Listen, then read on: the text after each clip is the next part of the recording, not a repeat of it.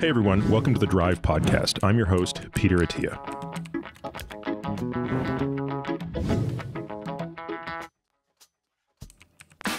Peter, welcome to another AMA. How you doing? Good. Thanks for having me back.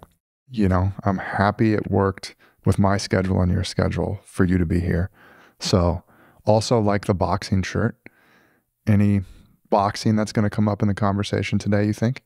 I mean, boxing's not that good for longevity, so I'm not sure, but I wouldn't rule it out. Okay. All right. Maybe we can use it as a yin-yang kind of answer. You could manage your apoB, or you could pick up some concussions. Which one might be better? On that, today is going to be a very random episode. So what we did is we've been gathering questions from listeners on various topics, all unrelated. And the focus here will be much less kind of a deep dive into the science behind it and much more kind of what you do, how you think, and how you approach things personally, clinically. So it's going to be a little more informal, a little more candid. And we just combined a lot of questions we have recently. So we're going to cover a huge variety of topics, including treating apoB, blood pressure, metabolic dysfunction, thoughts on time-restricted eating and fasting, ultra-processed food, HRT, testosterone, screening and diagnostics, what to do if you're pre-diabetic, how you think about exercising if someone's on a huge time crunch, and more. So I think it should be a fun, kind of little different pace. But before we get rolling, anything you want to add? I don't think so. I think you got it. All right. That's why I'm here. All right. So first question. So let's say tomorrow, every lifespan intervention vanishes except for one. So if you can only do one intervention for lifespan, what is your non-negotiable for you? This is for me personally or for society or... It's a good question. Let's get you personally and then your patients. Well, you've worded the question for lifespan, but honestly, my answer doesn't change that much if you make it for lifespan and healthspan. Although if you say lifespan, healthspan, the answer becomes even more obvious. It would be exercise. And the reason is simple. If you simply look at the data, there's really no intervention we have, including smoking cessation, management of hypertension, management of lipids, reduction of type 2 diabetes. All of those things have a significant impact on either disease-specific or all-cause mortality. But when you look at cardiovascular fitness, when you look at muscular strength and even muscle mass, the benefits are greater. And again, this is just talking about it through the lens of mortality. So I think the answer from a lifespan perspective is exercise. But again, if you expand that and ask the question through the lens of not just lifespan, but also health span, then I think it becomes even more clear, because for most people, the reduction in quality of life in that final decade is actually a movement problem, right? It is a movement problem. It is a pain problem. It is a fitness problem. And that's what I think we should be training for. There's more detail we could get into here, but I think in the spirit of kind of, I know we want to be a little quicker today. I'd probably just leave it at that. One follow-up there, which is, you know, you kind of mentioned at the end, a lot of what happens kind of towards the end of life is a result of issues around like muscle mass, stability, cardiorespiratory fitness. So how do you talk to patients who are maybe in their 30s, 40s, 50s, and they're like, I can do everything I want to do now without issue, and I'm busy, exercise, look, I get it's important, but it's hard. Can I kind of do it later? You know, how do you encourage people to focus on this now when they think about what they want to do at the end of their life? It's very easy for them to do that currently. Yeah, I mean, we've developed a tool to actually take the exercise of thinking about that and having that discussion from an abstract discussion into a very tangible discussion. So what we do with our patients, regardless of their age, is force them to rank the 10 most important things to them physically that they want to be able to do in their last decade. We call those the Centenarian Decathlon goals. And some of these goals are just, what we would call activities of daily living. But we want people to be ambitious and be thoughtful, right? So really think about what it is you'd want to do. And then each of those activities is deconstructed into movement patterns and physiologic requirements. And we've gotten pretty good at this now. This took a couple of years to really get down to as close as we could go from an art to a science. And then for each of those activities, we look at the requirements, the movement requirements, the strength requirements, the physiologic requirements and parameters all across the board. And we say, okay, well, this is, to do, if you want to play 18 holes of golf and walk around, this is what you have to be able to do. You want to be able to hike for an hour, averaging a pace of 2 miles per hour on this type of terrain. These, down to how much ankle movement you'd have to have, hip stability, et cetera, et cetera. This is what you have to have. Then we project back by decade. So the only thing you don't know in this exercise is exactly when someone is going to live to, but you want to be ambitious and say, let's assume we're having this discussion and you're 90 years old. So if you're going to be able to do those things at 90, at 80, you have to be this much better. And at 70, you have to be this much better. And at 60, this much better. And we back that all the way up until where you are at, say, 30 or 40. And then we measure you against those things right now. And lo and behold, almost without exception, there is a big gap between where a person is today and where they need to be today in order to take that gravitational slide down to where they're going to be at 90.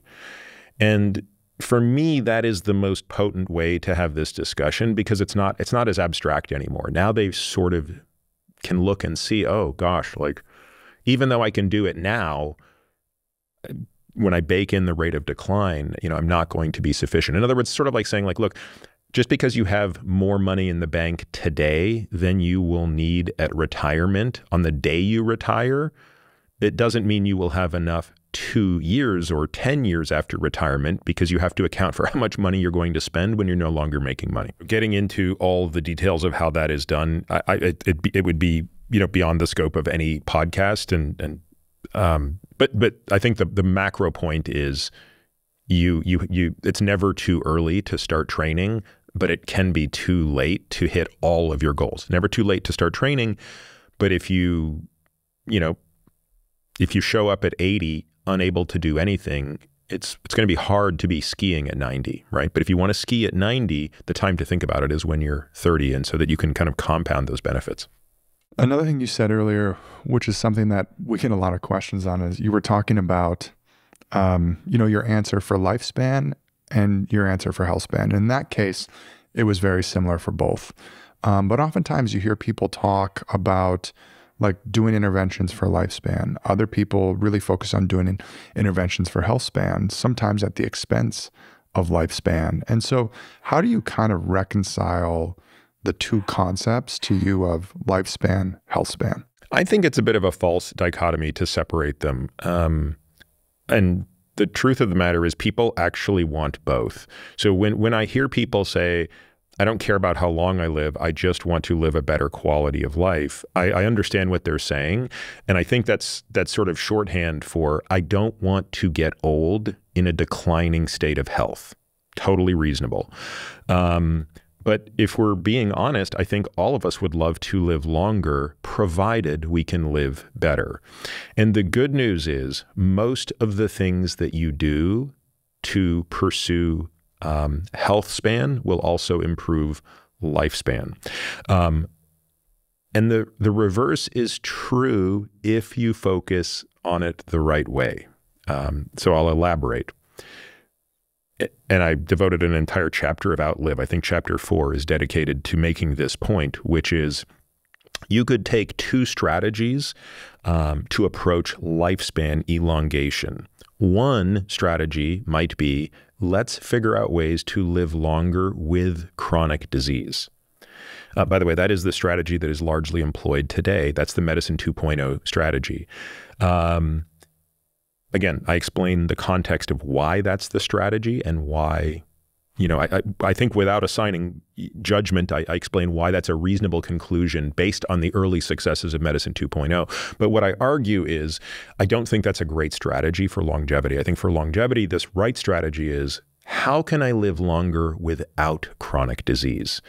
And therefore elongate the period of life that I am free of chronic disease. And I think if that's your pursuit of lifespan elongation, you're also getting health span. So I guess in summary there, I would say with every intervention that you can think of, whether it's exercise, nutrition, sleep, pharmacology, whether you're pursuing lifespan or health span with these things, and of course, you're often pursuing both concurrently. If you're pursuing lifespan through the lens of delaying the onset of chronic disease, you're getting health span benefits. If you're pursuing health span for the sake of health span and you're doing it at least through a reasonable definition, we can maybe talk about that, you're going to be getting health span benefits. So let's now ask the question through the lens of, well, when are these at odds? Okay, well, if I define health span, which by the way is subjective, I don't want to suggest that my definition of health span is the right definition. It's just the one that resonates with me and frankly with my patients, right? Which is it has a physical, cognitive, and emotional component. But the physical component is not extreme, right? The physical component isn't that I want to win the CrossFit games.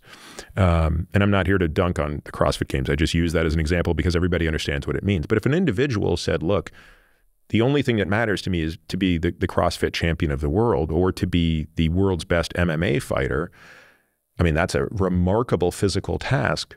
But at that level, you might actually be working against your long-term interests in terms of health, at least in physical health and injury. So every health span optimization must also be viewed through the lens of, does this carry much more risk than I want for later in life, whether it be through head trauma or whether it be through significant orthopedic risk? That was a great way to tie in boxing to an answer really early on. So props on that. Follow up, just because I have to. Your age right now, what do you think you'd have a better chance at? Becoming a CrossFit champion in your age bracket or winning the in-house chess tournament? Undoubtedly winning the in-house chess tournament. That's good. That's good to know. It's good to know. So that's some shout out to CrossFitters. You're talking about just the same 3 or 4 people in the in-house tournament though, right? Like it's not like we're bringing Magnus in or anything. I'm talking the children you play with. Yes. Yeah. So not even adults, just fair. The young kids. But all right, that's good to know. It's good to know. All right. Next question. Question we actually get a lot, which is, let's say you have someone 40-year-old coming to you. They are in shape, no issues with insulin, metabolically very healthy. They get some lab work done and they have a very high apoB or LDL-C, but they have a 0 CAC score. So they got a CAC done, 0. Again, 40 years old. So when you're thinking about this, let's say from a patient perspective, are you treating the apoB? Are you trusting their high level of fitness, good VO2 max, metabolically healthiness? Well, first of all, I love seeing a patient like this, right? Because the hardest things to fix are the things that this person is already showing up with in great shape. And it's not that I don't love fixing, we're trying to fix the hard stuff, but like for the sake of this person, this is a great place to show up. Because high cardiorespiratory fitness, insulin sensitivity are absolutely protective against not just ASCVD, but all chronic diseases. The problem is they don't neutralize completely the role of apoB and atherosclerosis. And the unfortunate reality of this is that the graveyards across this country and around the world are littered with people who have high apoB, otherwise don't have risk factors, including hypertension, and yet develop ASCVD and can die prematurely. That's not the majority of people. The majority of people who are dying prematurely of ASCVD have multiple risk factors. Now, apoB particles are the proximate driver of the atheroma, and therefore every LDL particle is a potential seed regardless of metabolic health. It's also worth pointing out a 0 calcium score carries with it an approximate 15% risk of being a false negative. I've personally seen I don't know, 10 cases of 0 calcium scores that are not 0. No, more than that. Gosh, if I really stop to think about it, I would be 10 over the last 2 years, right? If I go back and look longer, where a person has a 0 calcium score, but shortly thereafter a CTA is done, and we do indeed see soft plaque, which means that there really is some advancing disease. So I carve that out here, but I'm gonna one up you, Nick, and just assume this person has a perfect CTA, and let's just assume that you've done all of the advanced testing. You've applied the algorithms that can be layered on the CT scan, and you're really, really confident this person has pristine coronary arteries. So now the question is, what should you do? Well, it all comes down to a fundamental question of causality. Do we believe apoB is causally related to ASCVD? I'm not going to address that in detail here because I've done so many, many times. And the answer is unambiguous. This is one of the few things in biology where there just isn't ambiguity. As much as anything can be unambiguous in biology, I want to be clear, there has to be some ambiguity in even physics, right? So if you believe that apoB is causal, then you treat it regardless. Now, maybe you don't treat it as aggressively. So if this person shows up with an apoB of 150, maybe a reasonable goal for them is 60. Versus if this person shows up with an apoB of 150 and they have coronary arteries that are littered with plaque, at which point the goal is 30. So again, there's different ways and different degrees of aggressiveness, but the reason you treat causal risk factors is not because you are sure that this person is going to get ASCVD, but because you understand that by treating something that's causal, you reduce the risk. And again, the example I've given in the past, and I'll give again, is, Nick, I have a 40-year-old person who's insulin sensitive, super healthy, everything about them looks great, and they just started smoking last month, and they're in my office, and let's just assume I did the most high-fidelity lung scan in the world, and they don't have any evidence of lung cancer or COPD for that matter. Should I encourage them to stop smoking, or should I say, look, it's okay to keep smoking, but the moment we start to see evidence of lung cancer, we're going to stop? And of course, the answer was obvious here. Nobody would disagree. We would get that person to stop smoking immediately, not because I know for certain that if they keep smoking, they will get lung cancer. Many smokers do not go on to get lung cancer. And by the way, 15% of people who get lung cancer have never smoked. But there is still causality between smoking and lung cancer. And that's, of course, why we would tell this person to stop smoking immediately. Another question we see come through a lot: blood pressure, high blood pressure. Obviously, we've talked a lot about how high blood pressure can be a silent killer. And in your view, what do you want the average person's target blood pressure to be? And let's say someone comes to you and it's higher than that. What are some of the highest impact levers they can have to lower their blood pressure? Thank you for viewing this sneak peek of an Ask Me Anything episode of The Drive. As a premium member, you'll get immediate access to the full AMA episode you just watched a sneak peek for, our entire back catalog of AMA episodes, and all future AMA episodes. You'll get longevity-focused premium articles packed with actionable insights.